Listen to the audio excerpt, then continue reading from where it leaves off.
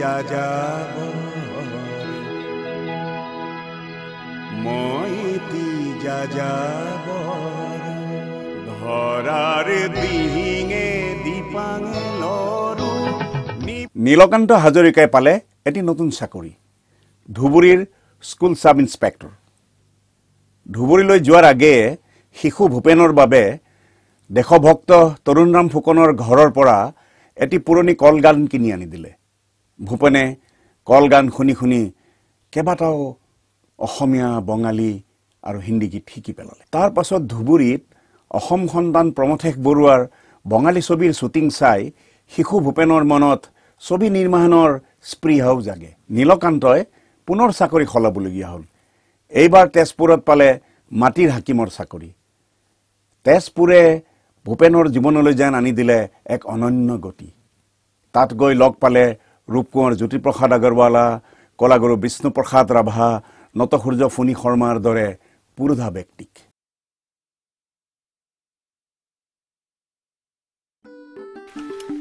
হুজুৰ হুজুৰ অ হুজুৰ কি হল? ৰবাচোন হুজুৰ। কি হল? অ দাদু, এদিন চাইকেল চলাবলৈ দিবা? কিয়? তোৰ দেউতাৰ চাইকেলখন নলাও কিয়? দেউতাক খুজিব ভয় লাগে। তুমি যদি মোক দিয়া মই তোমাক গান শুনাম। গান? অ মইতো গান শুনি ভাল পাওঁ। ঠিক আছে, চলাব দিম। হা? হে জয় ৰঘুৰ নন্দন হে ৰাঘৱ ৰামে জয় ৰঘুৰ নন্দন মুকে কিনা কিনা প্ৰভু মুকে কিনা কিনা জয় ৰঘুৰ নন্দন।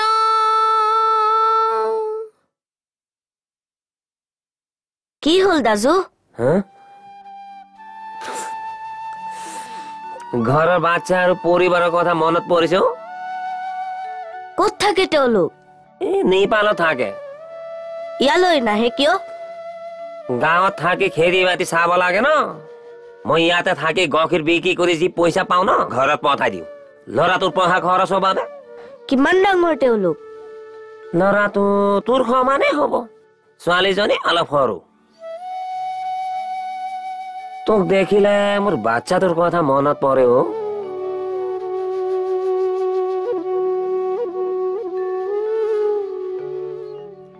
বাৰু দাজু, মই এতিয়া যাওঁ। বেছি দেৰি হলে মায়ে খং কৰিব। ঠিক আছে, আকৌ আহিবি কিন্তু দেই। অ আহিম।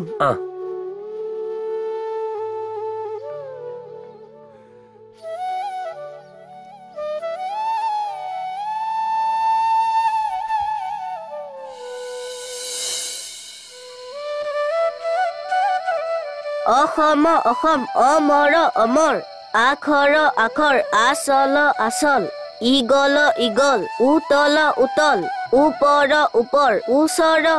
তই আজিকালি গাখীৰ নেপালীটোৰ বৰ লগ লাগিছ ডাঙৰ মাইনা। অ মা, মই গান শুনাও, তেওঁ মোক চাইকেল চলাবলৈ শিকায়। চাবি, চাইকেলৰ পৰা পৰি হাত ভৰি ছাল বাকলি এৰুৱাই নলবি। নাই মা, দাজুৱে চাইকেলখন ধৰি থাকে নহয়। অসম অসম অমৰ। এতিয়া ৰাতি বহুত হ'ল, খাই বৈ শুই থাকিবি বল। হ'ব মা।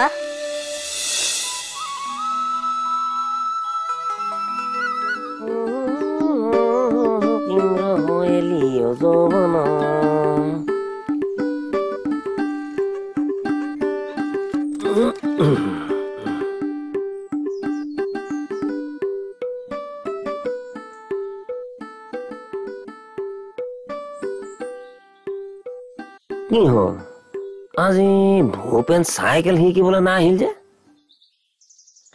নাজানো, তাক পালে মোৰ নিজৰ বাচ্চাটোক পোৱাৰ নিচিনা লাগে।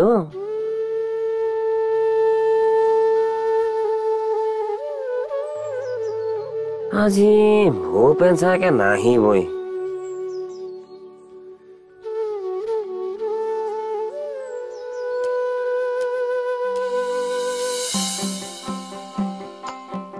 শান্তি শান্তি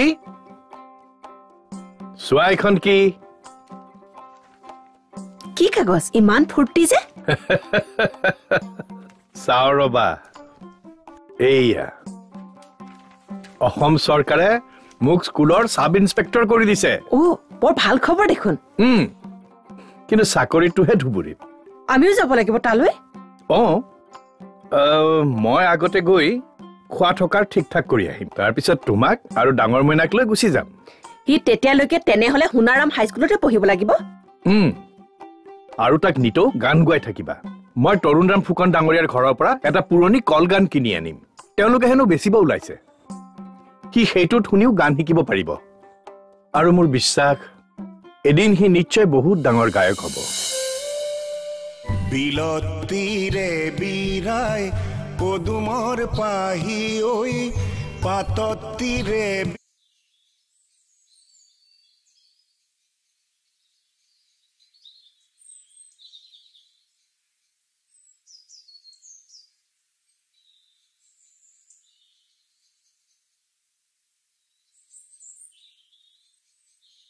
বিৰাই পানী ৰদতীৰে বিৰাই জিয়াৰে পাখি ঐ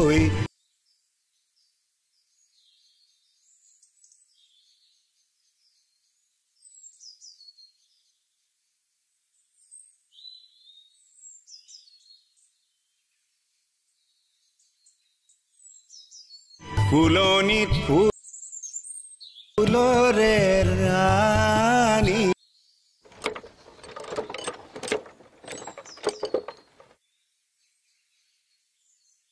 বিলতীৰে বিৰাই পদুমৰ পাহি ঐ পাত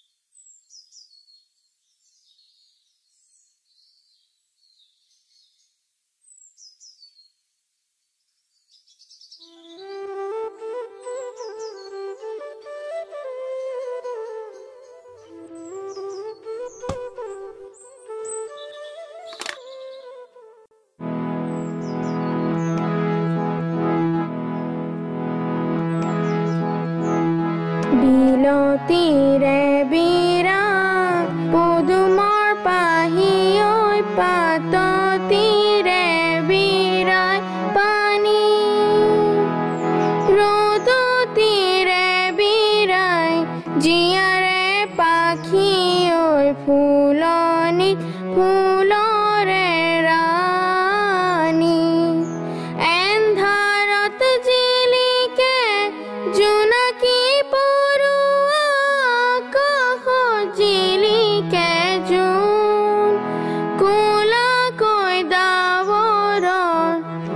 বিজুলি জিলিকে মনত মোৰ জিলিকে কোন বিলতীৰে বিৰাই পদুমৰ পাহি ঐ পাততীৰে বিৰাই পানী মা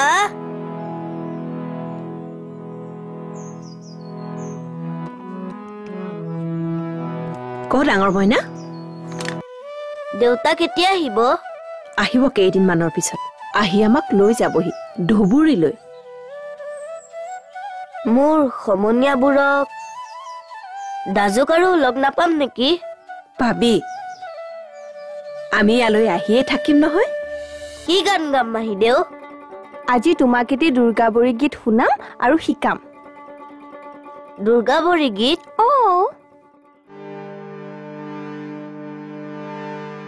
অ মা আইতাই মোক প্ৰায়ে কয় মোৰ তাত হেনো অনাথ বন্ধু মোমাই দেউৰ আত্মা সোমাই আছে তেওঁ বাৰু দেখাত কেনেকুৱা আছিল মা অনাথ ককাইদেৱে বৰ সুন্দৰ গান গাইছিল সেইটো তইতো জানই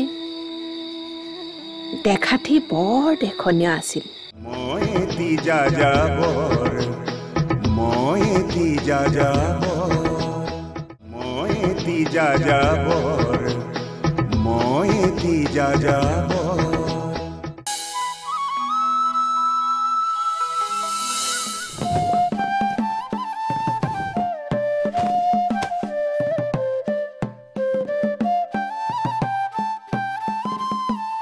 মই গৈ থাকো ধুবুৰী বাছখন ধৰিব লাগিব নহয় কুশলে থাকা ঈশ্বৰে মংগল কৰক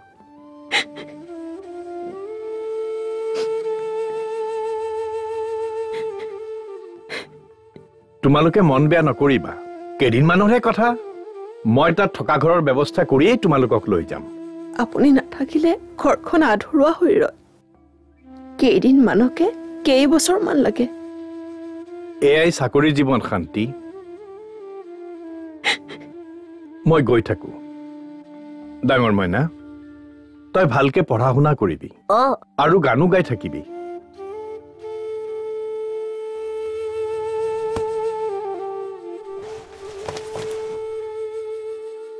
মই গৈ থাকো ডাঙৰ মইনা দিয়া আমি অলপ গানকে গাওঁ কি গান গাম মাহীদেউ আজি তোমাক এটি দুৰ্গাবৰী গীত শুনাম আৰু শিকাম দুৰ্গাবৰী গীত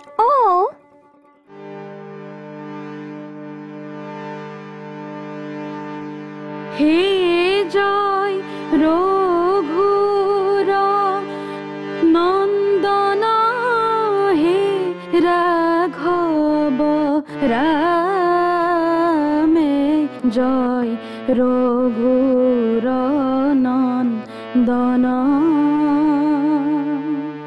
দিয়া তুমি মোৰ লগে লগে গোৱা এতিয়া হে জয় ৰঘুৰ নন্দন হে ৰাঘৱ ৰামে জয় ৰঘুৰ নন্দন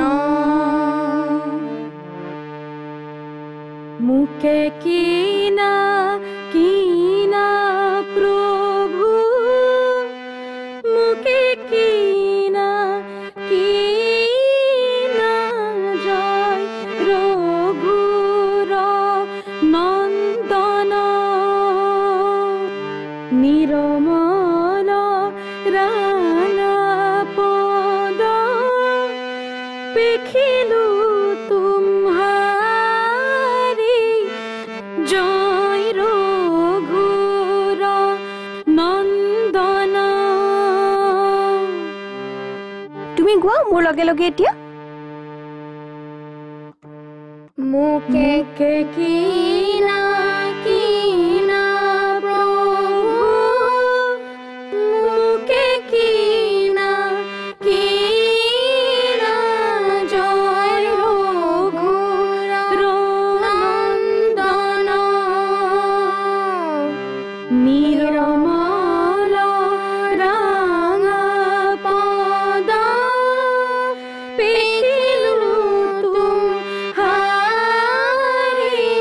জয় ৰঘুৰ নন্দন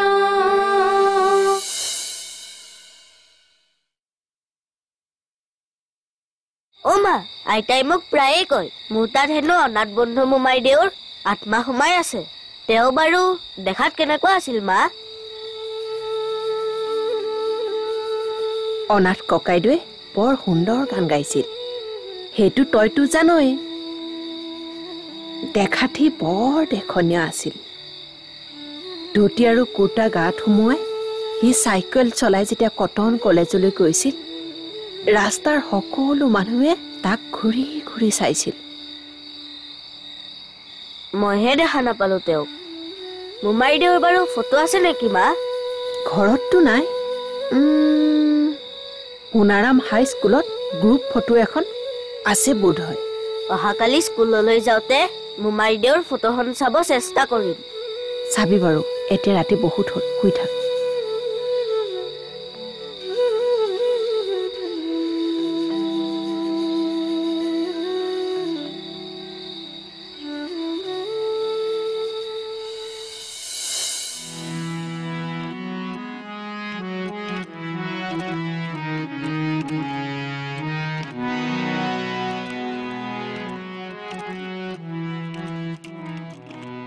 আজি তোমাক এটা বৰগীত শিকাম ডাঙৰ মইনা বৰগীত কেনেকুৱা গীত মাহীদেউ বৰগীতসমূহ শ্ৰীমন্ত শংকৰদেৱ আৰু তেৰাৰ শিষ্য গুৰু মাধৱদেৱে ৰচনা কৰা। 500তকৈ অধিক বছৰ মানুহৰ মুখ বাগৰি এই গীতসমূহ অসমীয়াৰ মনত সজীৱ হৈ আছে। আজি তোমাক মই যিটো বৰগীত শিকাম সেইটো শ্ৰীমন্ত শংকৰদেৱ বিৰচিত। আহা আমি গীতটো গাওঁ।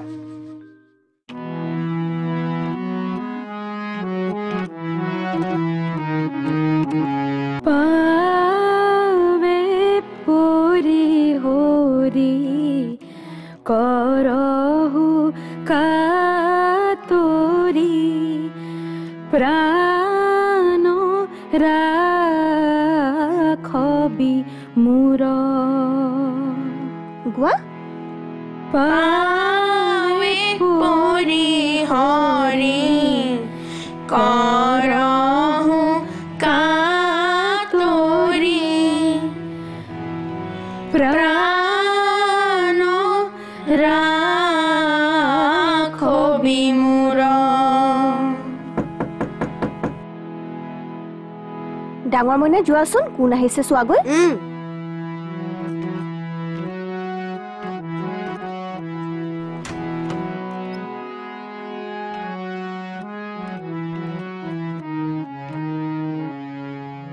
আৰে সেনগুপ্ত দা আহক আহক বহক। তোমালোকৰ গান শুনিলো। মই আচলতে গান পাগল মানুহটো। তোমালোকৰ গান শুনি মই মন্ত্ৰমুগ্ধ মানুহৰ দৰে সোমাই আহিলো। তুমি থিয় হৈ আছা যে, বহা বহা। ভালেই কৰিলে দাদা। এয়া ভূপেন, মোৰ বাইদেউৰ ল'ৰা। এই নীলকান্তৰ ল'ৰা। তুমি থিয় হৈ আছা কিয়? তুমি বহা। মই মাতটো বাহিৰৰ পৰা শুনিছো। বৰ মিঠা, দাৰুণ। নীলকান্ত বোলে আজিকালি ধুবুৰীত থাকে? হয় দাদা। বাৰু। সেনগুপ্তা বাবুই প্ৰায়ে ভূপেনহঁতৰ ঘৰলৈ আহি ব্ৰাহ্ম সংগীত, ৰবীন্দ্ৰ সংগীত আদি গাইছিল। আনন্দলোকে মংগলালোকে বিৰাজ সত্য সুন্দৰ। কেনে লাগিল গানটো? বৰ মিঠা। কি গীত এইটো দাদা? ব্ৰহ্ম সংগীত। কবিগুৰু রবীন্দ্রনাথ ঠাকুরে লিখা। সেনগুপ্ত দা ভালে আছে? ভালে আছো, চলে যাচ্ছে। চাকরি কৰি আছো আৰু ঘৰতে গীত মাত চলি থাকে। এটা ৰবীন্দ্ৰ সংগীত শুনাক না। ৰবীন্দ্ৰ সংগীত? ঠিক আছে। আমি তোমাৰে সুপেছি প্ৰাণ বিদেশী। এনেকৈয়ে ঘৰতেই শিশু ভূপেনে এটি সংগীতৰ পৰিৱেশ পাইছিল। গোটেই দিনটো সি ব্ৰহ্মপুত্ৰৰ নৈসৰ্গিক দৃশ্য চাই নিজকে পাহৰিয়ে পেলালে। নামিবলৈকে মন নকৰে। চোৱাচোন এতিয়া আকৌ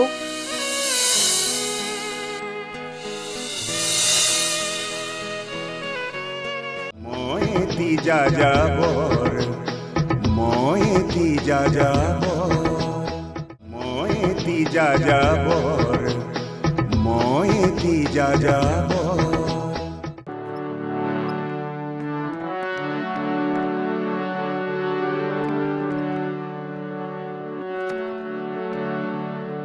আমি চিনি গো চিনি তোমারে, ও গো বিদেশিনী।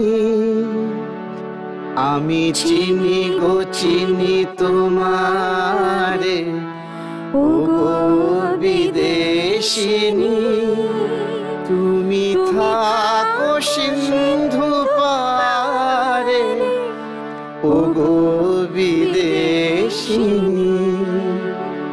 তোমায় দেখেছি শারদ প্রাতে, তোমায় দেখেছি মাধবী রাতে, তোমায় দেখেছি হৃদি মাঝারে,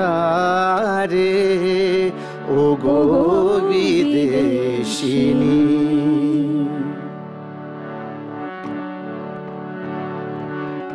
আরে নীলকান্ত বাবু কেমন আছেন?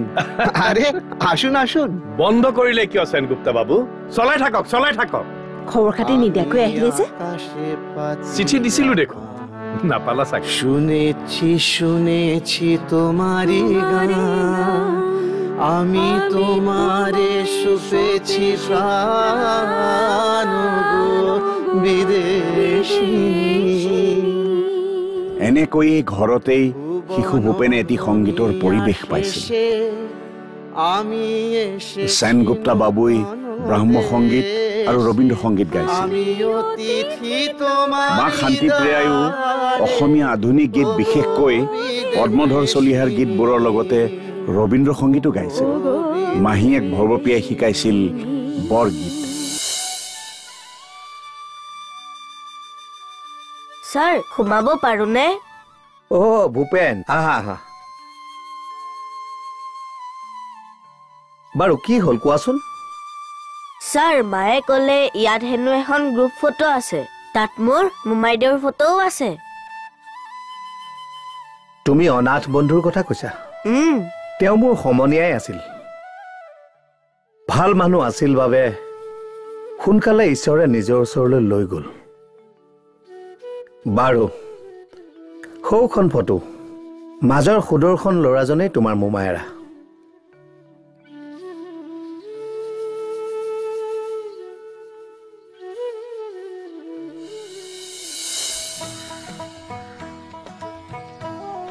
দেউতা ময়ো ডাঙৰ হলে ছবি নিৰ্মাণ কৰিব নোৱাৰিম নে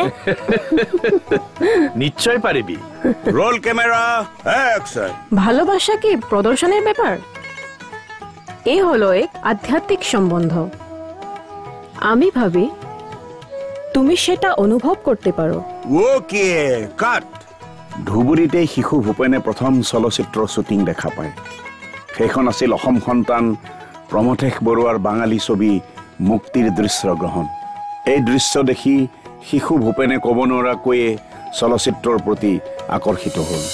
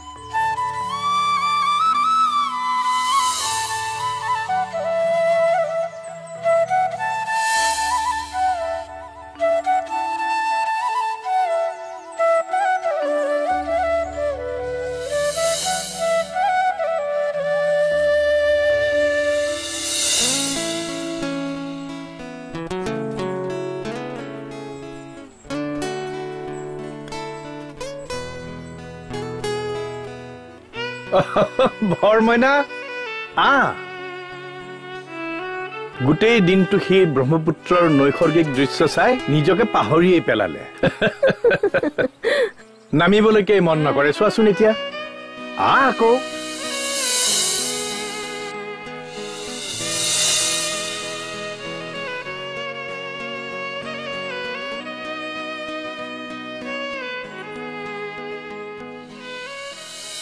তেজপুৰত শিশু ভূপেন জ্যোতিপ্ৰসাদ আগৰৱালা বিষ্ণুপ্ৰসাদ ৰাভা ফণী শৰ্মাকে আদি কৰি সাংস্কৃতিক পূজাৰীসকলৰ উপৰিও পদ্মধৰ চলিহা জীৱেশ্বৰ গোস্বামী আনন্দচন্দ্ৰ আগৰৱালা দণ্ডিনাথ কলিতা বিমলা প্ৰসাদ চলিহা আদিৰ দৰে মহান ব্যক্তিৰ সান্নিধ্যলৈ আহে ডক্টৰ ভূপেন হাজৰিকাই তেওঁৰ আত্মজীৱনী মই এটি যাযাবৰত নিজেই কৈছে 1937 চনত দেউতাই তেজপুৰ গভৰ্ণমেণ্ট হাইস্কুলৰ ক্লাছ 6ত মোৰ নাম লগাই দিলে তেজপুৰলৈ আহি মই যেন আচল ঠাইতেই পৰিলোহি জ্যোতিপ্ৰসাদ বিষ্ণু ৰাভাৰ বৰঘৰৰ মজিয়াহে যেন পালোহি তেওঁলোকে মোক আঙুলিত ধৰিলে আৰু হাতত তুলি ল'লে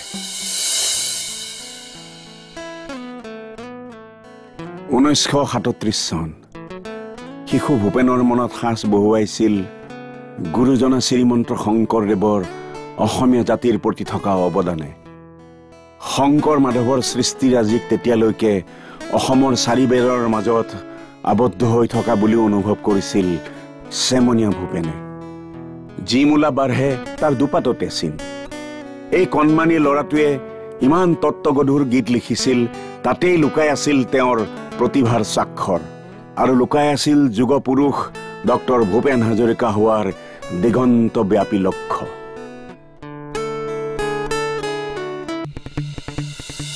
কুসুম্বৰৰ পুত্ৰ শ্ৰী শংকৰ গুৰুৱে ধৰিছিল নামৰে টান নামৰে সুৰতে আনন্দত নাচিছিল পবিত্ৰ বৰদোৱা থান ডাঙৰ মইনা তই লিখিছ দেউতা চা দেউতাৰে ওলাইছে লাজ লাগিছে হেই কিহৰ লাজ ভালদৰে চাই থাক কিনো কথা থাহা ময়ো নুবুজাকৈয়ে হাঁহিছো কথাৰ গুৰিনো ক'ত মই এটি যাযাবৰ মই এটি যাযাবৰ মই এটি যাযাবৰ মই এটি যাযাবৰ ডাঙৰ মইনা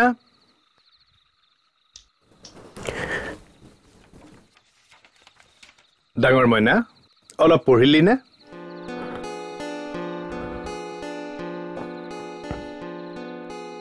কি বা লিখা লুকুৱাইছে প্ৰেমপত্ৰ আহিলি নেকি চাওঁ কি কাগজ লুকুৱাইছ চাওঁ নাই দেউতা চাওঁ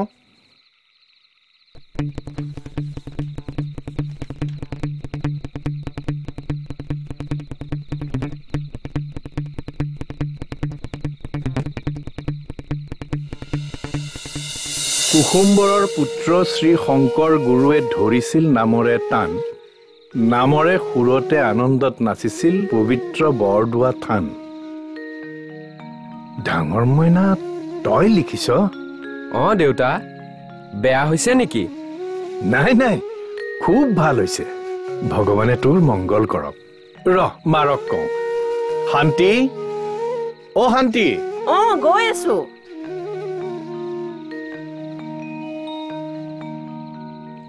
কওকচোন মই ভিতৰত ভাত বনাই আছিলো চোৱা আমাৰ ডাঙৰ মইনাই কি লিখিছে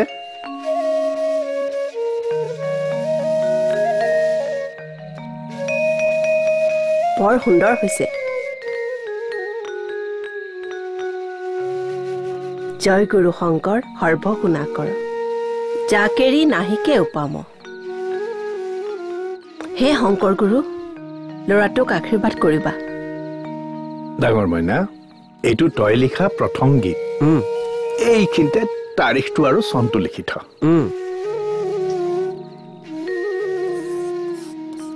এয়াই আছিল শতিকাৰ পুৰুষ ডক্টৰ ভূপেন হাজৰিকাৰ জীৱনৰ প্ৰথম গীত এই কণমানি ল'ৰাটোৱে ইমান তত্ত্বগধুৰ গীত এটা লিখিছিল তাতেই যেন লুকাই আছিল ভৱিষ্যতৰ ভূপেন হাজৰিকাজন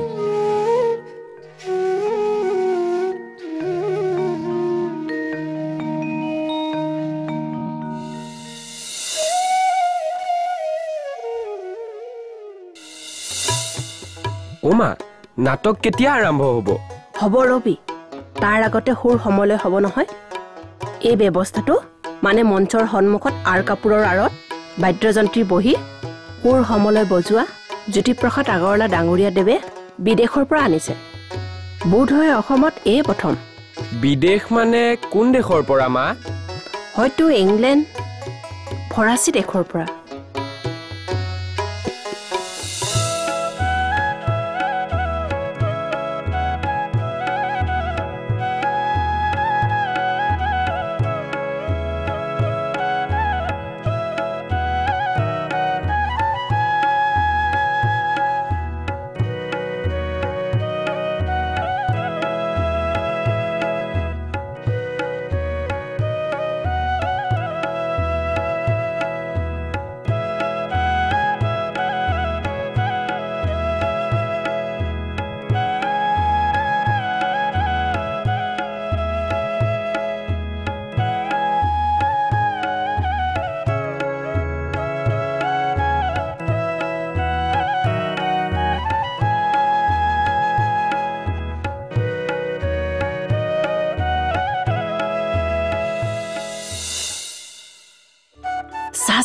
দেউতাৰে ওলাইছে লাজ লাগিছে হেই কিহৰ লাজ ভালদৰে চাই থাক কিনো কথা থাহা ময়ো নুবুজাকৈয়ে হাঁহিছো কথাৰ গুৰিনো ক'ত আমাৰ আই দেউতাৰ মূৰৰ কটুৰ মাটিত আজি মোৰ আয়ে ৰাজমুকুটৰ ভিতৰত কইনা এজনী লুকাই আনিছিল মোৰ বান্ধ ৰাজমুকুটৰ ভিতৰতে বৰ ভালৰে কথা পিছে বান্ধই বা কি ক'লে ৰাজমুকুটটো গধুৰ তাৰেই ভাৰ দুৰ্বৃহ আৰুনো আন এটা ভাৰ তাত কিয় বন্ধু তোমালোকে যিয়েই কোৱা লাগে মই আইৰ এনে প্ৰস্তাৱত মত নিদিওঁ বন্ধু ইয়াৰ পৰা মোক তোমালোকে উদ্ধাৰ কৰিব নোৱাৰানে মোৰ কিন্তু মত আন বন্ধু হৈ তুমি মোৰ ওচৰত কথা লুকুৱালা তেন্তে মই তোমাৰ অন্তৰত ঠাই পোৱা নাই কিয় দেখাতেই তেনে হ'ল কিন্তু সুন্দৰ সি নহয় তুমি মোক ভুল বুজিছা সেই কথা মই ওঠৰ আগত লৈ ফুৰায়ো তোমাক ক'বলৈ সাহ নহ'ল মোৰ মানসিক কাপুৰুষালীয়ে মোক তেনে কৰালে মানসিক কাপুৰুষালীয়ে মোকো মোৰ সংকল্পৰ পৰা পিছলাই দিলে কাঞ্চন কৌৰিক মই বিয়া কৰালো কিন্তু বন্ধু এই কাঞ্চন কৌৰিৰ পৰা মই সকলো কথা জানিব পাৰি তেওঁৰ মানসিক সাহ দেখি মোৰ সাহ উপজিছে মই সাহ কৰিব খোজো সাহ এৰা কেনে তোমালোক দুয়োৰো ভাল পোৱা যে আচল আৰু চিৰকাল থাকিব ইও সঁচা আৰু কাঞ্চন কৌৰিৰ দেহাটো যে সমাজৰ সন্মতিৰে মোৰ শুৱনি কোঠাটোলৈ সুমুৱাইছো সিও সঁচা তাৰ পাছত ভয় কৰি কৰা ভুল সাহ কৰি শুধৰাব লাগিব কেনেকুৱা হ'ল নাটক বৰ ভাল হৈছে সুৰ সমলয় বৰ ধুনীয়া হৈছে এই চিষ্টেমটো জ্যোতিপ্ৰসাদ ডাঙৰীয়াই অসমত নতুনকৈ প্ৰয়োগ কৰিছে আপুনি আগতেও অভিনয় কৰি পাইছিল নে দেউতা তো এই নাজিৰাত কিমান অভিনয় কৰিলো ভাওনা কৰিলো ৰাম বিজয়ত মই দুবাৰকে সীতাও হৈছিলো আপুনি ছোৱালীৰ ভাও দিছিল দৰ্শকে বৰ ভাল পাইছিল এতিয়া যাওঁ বোলা বলক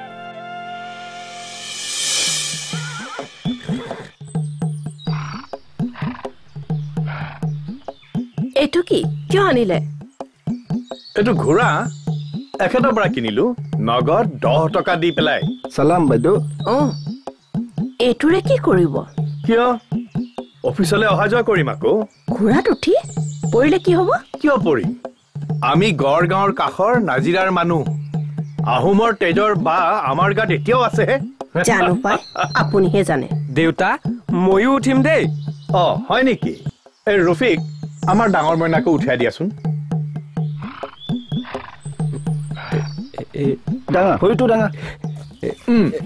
ডাঙৰ মইনা কি কৰিছ নাম বুলি কৈছো নহয় ডাঙৰ মইনা কি কৰিছ ডাঙৰ মইনা নাম বুলি কৈছো নহয় ডাঙৰ মইনা নাম হেৰৌ পৰিবি নাম আমাৰ এই কিছুমান অইন ডাঙৰ নেতাই সাদুল্লাৰ সুৰতে সুৰ মিলাই ক'বলৈ ধৰিছে মাটি বহুত খালি পৰি আছে আৰু আনিব লাগে দূৰদৰ্শী নেতা আপোনাৰ ল'ৰা ভূপেনৰ মাতটো বৰ মিঠা মোৰ বিশ্বাস সি ভৱিষ্যতে এজন ভাল শিল্পী হ'ব জ্যোতি ককাইদেউৰ লগত ময়ো একমত ভূপেন ভৱিষ্যতে নাম জ্বলা শিল্পী হ'ব ইমান এটা টান বৰগীত আৰু এটা অইন ভাষাৰ গীত ইমান সলসলীয়াকৈ তাকো ইমান কোমল বয়সত গোৱাটো সহজ কথা নহয় মই এটি যাযাবৰ মই এটি যাযাবৰ মই এটি যাযাবৰ মই এটি যাযাবৰ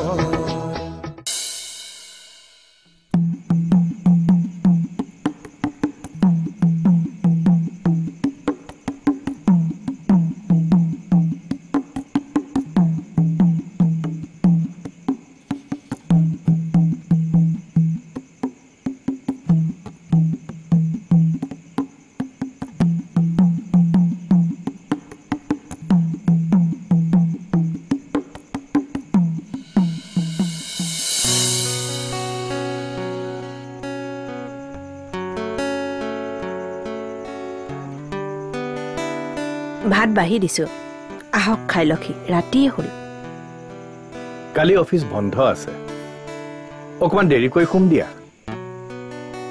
এই গান এটা লিখিলো হে চোৱাচোন চাওঁচোন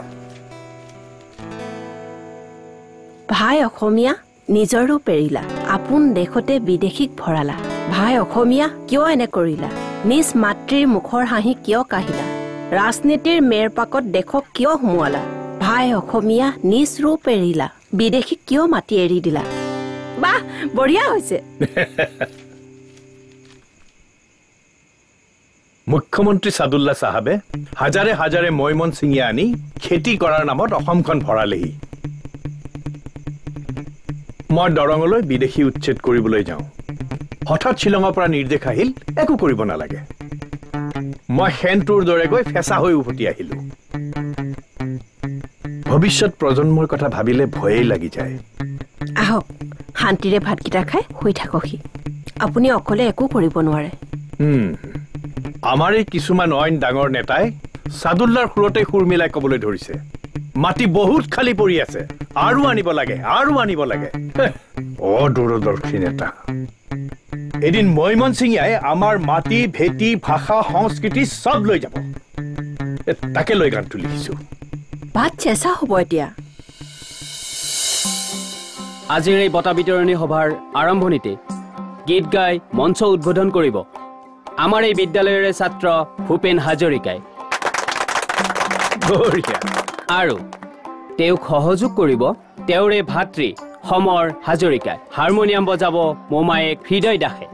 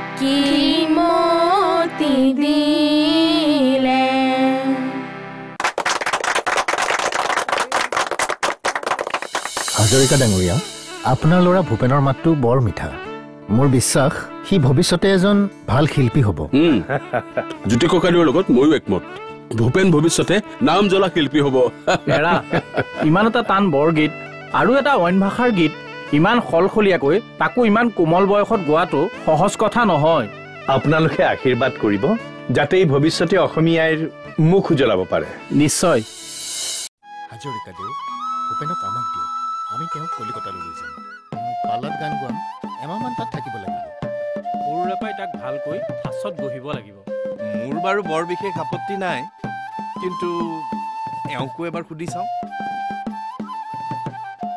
তোৰ ওপৰতে ভৰসা কৰি ল'ৰাটোক এমাহৰ বাবে এৰি দিছো ভালকৈ চাবি তই চিন্তা নকৰিবি তোৰ ল'ৰাটোক যেনেকৈ নিছো তেনেকৈয়ে উভতাই আনি মই এটি যাযাবৰ মই এটি যাযাবৰ